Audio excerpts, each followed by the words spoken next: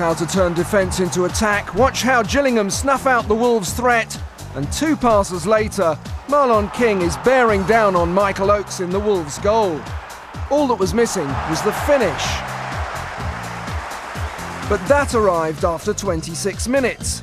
More good work from Paul Shaw, and King, thrown in recently in the absence of Carla Saba, crowned his performance with his 5th goal of the season.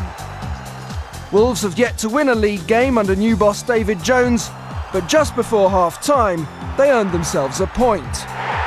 Michael Branch, the scorer.